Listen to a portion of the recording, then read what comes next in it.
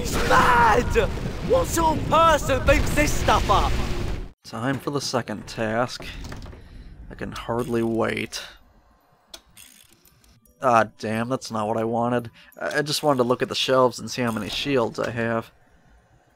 Or rather, how many I could get total. Okay, 26 out of 38.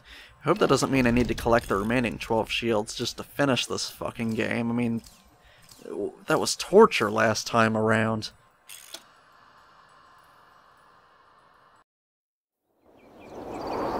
Welcome to the second task. Last night, something our champions value exceptionally was taken from them. That something now lies at the bottom of Black Lake. Their mission this morning is to retrieve it. Champions, you may begin.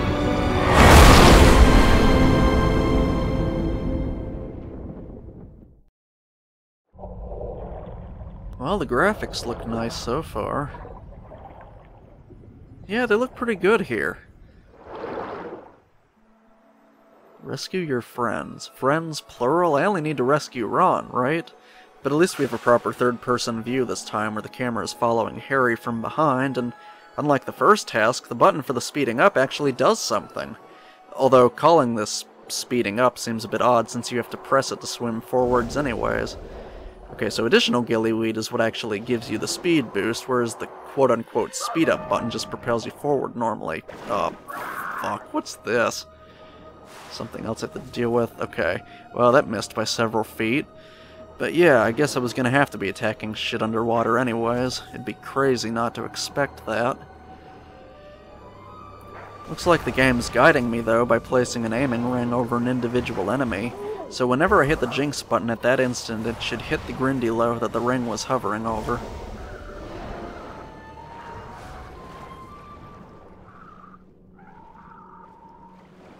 Oh shit. Oh, that's weird. I somehow hit one of them even though it was behind me. Did it projectile vomit at me? What the fuck? I guess those beans don't get soggy underwater. Now, aiming in this environment is somewhat awkward, though. I'm only using the left analog stick, so any attempt to aim throws me off from whatever general direction I'm swimming towards, and vice versa. That's not such a big deal in these large open areas that I'm swimming through at the moment, but that could be a problem in more narrow spaces. And I just realized I'm rapidly losing health, too. God damn it. Oh, I missed the gillyweed. Shit. Gillyweed. Gillyweed. Will you fuck off out of the way? Oh, there are massive schools of these Grindylow creatures. Ah, shit. Falling rocks again. Ooh. Okay. Oh, that looked cool, I guess. Harry, why are you stopping? Oh, is this just to fight more of these things in a stationary position instead of shooting randomly at them while moving forward? I'm gonna be spamming the Jinx button either way, for fuck's sake, and time is of the essence here. Okay, good, you're swimming forward again, but you're a dumbass, Harry. I mean, you fuck. Damn.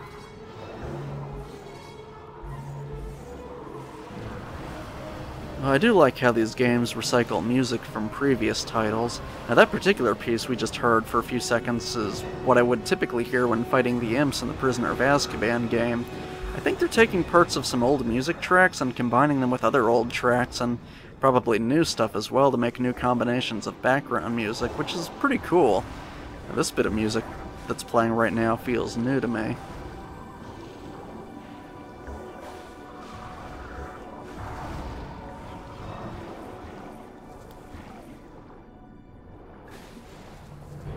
Okay, what the fuck am I looking at? Or rather, what's looking back at me? Oh, shit, I died! I forgot my health was so low. Boy, it's taking a while to load. Oh, fuck, I'm being sent all the way back here. Damn, how many minutes ago was this? Well, that's only 1 or 2 minutes, but still. Yeah, shit. I don't know, I'm just irritated. I hate being sent back. And I'm already down to 90 hit points again, so every attack subtracts 10 hit points, and Also, I just realized that I'm starting with 100 health points instead of the usual 120 I'd equipped myself with using one of the cards. Now, why even allow me to add health if I can't use it everywhere I go? Is it because the cards would get soggy underwater? I don't get it.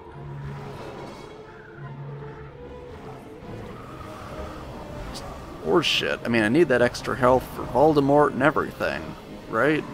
Damn. Okay, a lot of the time, what seems to happen is that the aiming ring is rapidly jumping from enemy to enemy since they're moving and I'm also moving and I can't permanently lock on or anything, but when I do decide to shoot half of them, the jinx just goes way above their heads and doesn't hit anyone anyways. Or at least it seemed like that it was doing that earlier. It seems to be easier now. Ironically, that may be because they're further away and the jinx has time to steer itself towards the Grindylow if it starts to move. Okay, so here we are again. Now why the fuck is there a doorway blocked by a wall of glowing eyeballs? Do I have to destroy those too? Yeah, okay, that aiming ring also appears over each cluster of eyes and can be destroyed. I just wish these children of Cthulhu would fuck off and get out of the way.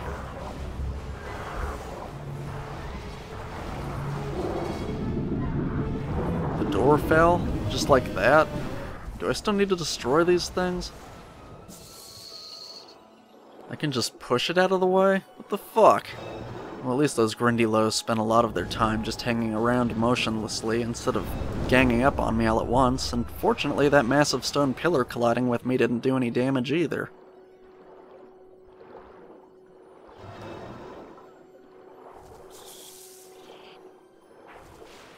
Well, this is an interesting change of scenery, at least. Oh, shit, what the fuck? Okay, the eyeballs hurt you. I must have lost like 20 points over the last 10 minutes because I wasn't paying attention. Shit. Ah, crap. That really cost me, didn't it?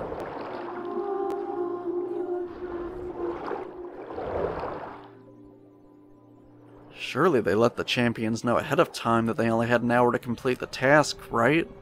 And some of that time has already been used up anyways. Why tell me that here and now?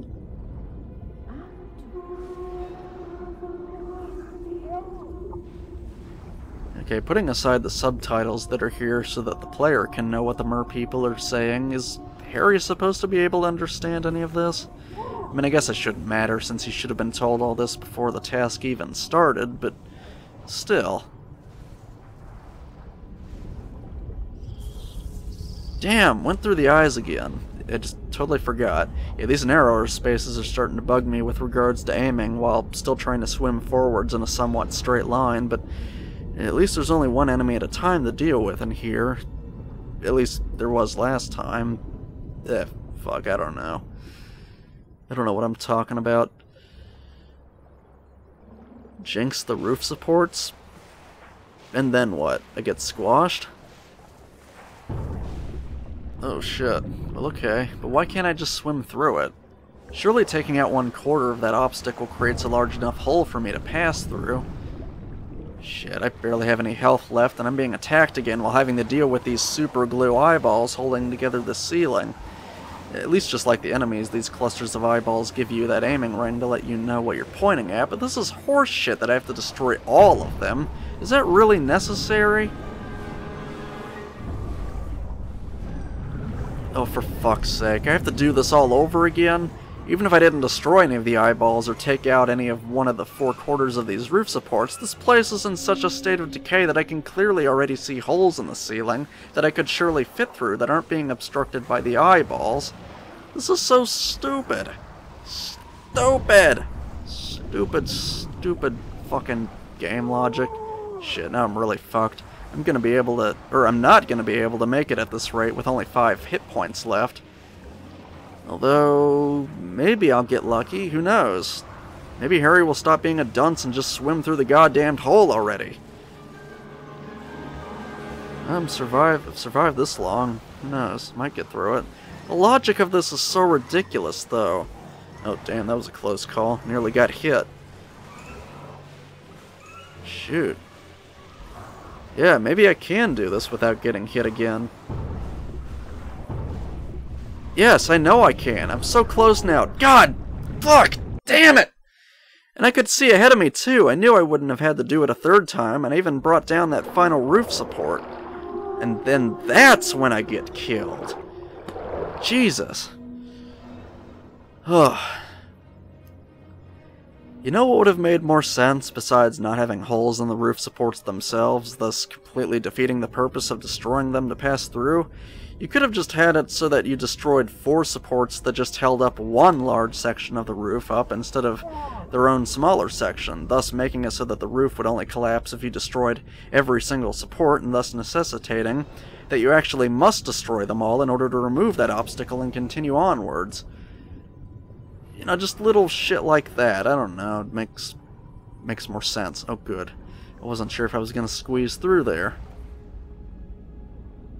So yeah, here I am diving through the ruins of a submerged building. I wonder what this used to be, since it's at the bottom of a massive lake next to one of the most prestigious institutions of magic in the world. Well, here we go again. At least I have 90 hit points to start with. And no annoying Grindylows yet. Surely they're coming. Oh, here they are. I knew their prolonged absence seemed too good to be true.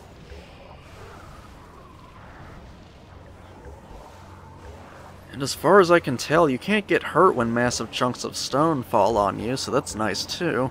I feel like this is going much faster than last time. Or just seems easier somehow. See, I've already got 3/4 of it done now. No, make that the whole thing. So now I'm halfway done with this stupid challenge of taking out roof supports to unobstruct my already unimpeded path. And I wasn't even hurt during any of that.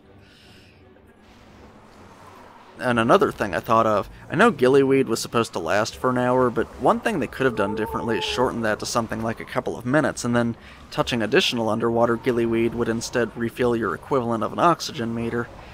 I don't know if I'd be any happier with that over what they've done here instead, just making it speed you up, but it's a different idea, and using the gillyweed in that way would have made more sense. On the other hand, I'm not sure how that would have worked here, where you're stuck in one area until you can fulfill an objective to continue onwards. Unless they gave you a large supply to give you an extra minute or two, thus giving you a time limit essentially to get through this part of the task before you can reach more gillyweed beyond this area. What the fuck? Those moving platforms? Oh, they're bells. I'm an idiot. I'm so stupid. So there's only 2 people, and they were floating near the surface of the lake the whole time. Why did I have to go through, swimming through all the ruins then? Oh, 1 shield. Fuck. Balls. And how many more shields do I need to really unlock that 3rd task? I think I'd rather try my hand at getting more shit from the herbology level than try to complete the 2nd task as quickly as possible. Alright, let's see what the damage is. Oh, you're kidding! Wow, that's great! Might as well do it now, even if I do end up splitting it into another episode. Last night, something our champions value exceptionally was taken from them. That something now lies at the bottom of Black Lake.